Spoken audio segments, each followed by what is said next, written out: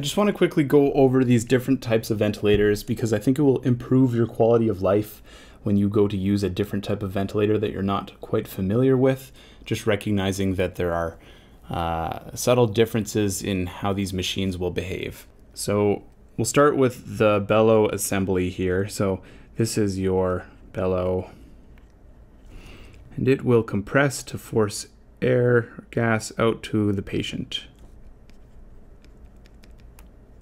Machines with this Bellow Assembly, you'll see them on the side, and they have this collapsible bellow.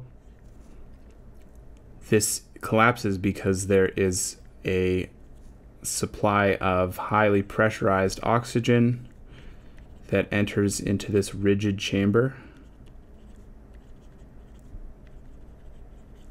to squeeze down on this.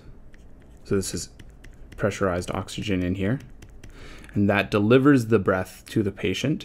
And then you'll see these bellows re-expanding when the patient exhales. So we'll have air coming back and filling these bellows up. Obviously, this pressurized air will need to leave this rigid chamber to allow these bellows to re-expand. So this air will leave. This is a spill valve or a pressure release valve. And then this gas will be disposed of at the scavenger.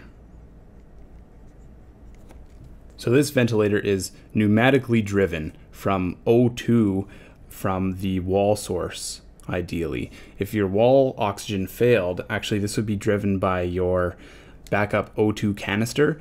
And just think about how much extra gas this is burning through, because every time you deliver a breath to the patient, you have to repressurize this rigid enclosure, and then you have to waste that gas. So that would be burning through quite a lot of your backup oxygen supply if you for some reason had an O2 wall failure. Let's draw this vent in our circle system. So remember, this is our fresh gas flow, our inspiratory unidirectional valve, and this will be our patient expiratory valve. This is our APL and our bag and our CO2 absorber. So those are our 7 components. I guess this is the Y piece of the circle system. The vent on this system is going to be over here. So we'll draw the Bellow Ventilator. And there's actually going to be a physical switch between these for you to choose whether you're on manual spontaneous for using your bag or the vent mode.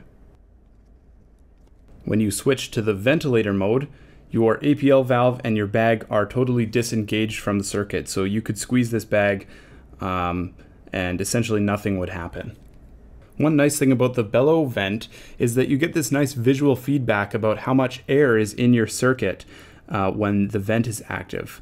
So just like you can look at your bag when you're on manual spontaneous mode to see if your circuit is full of air, when you're on the vent mode, if these bellows are re-expanding completely and going to the top, that means there must be sufficient air in the circuit to re-expand these bellows.